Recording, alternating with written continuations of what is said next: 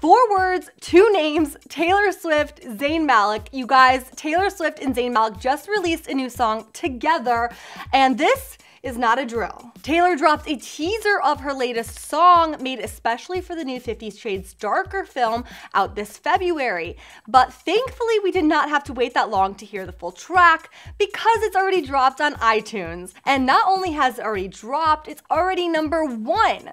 Not that we expected anything less. And if that wasn't enough, she threw Zayn Malik on the track just to add to our excitement. The song titled I Don't Want to Live Forever is the first new music we've heard from Taylor since the release of her 1989 album in 2014. Rumors have been swirling over the past year of new Taylor music, with 2017 looking to be a promising year for the singer to drop an album. One thing we didn't see coming though, but makes total sense, is this Zayn collaboration. Zayn, who's dating Taylor's bestie Gigi Hadid, does seem to be a perfect artist to jump on the track with Tay.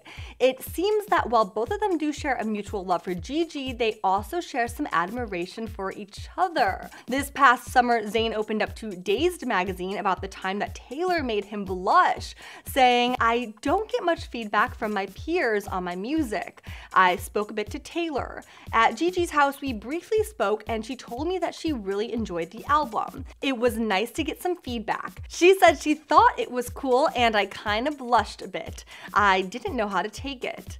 When Taylor offers you a compliment, you just take it, Zayn. What do you guys think of Taylor and Zayn's new track? Have you already bought it, memorized it, set it as your morning alarm? Let me know in the comments below, and for more Taylor and Zayn news, click the boxes. And don't forget to subscribe to Hollyscoop for more breaking entertainment news.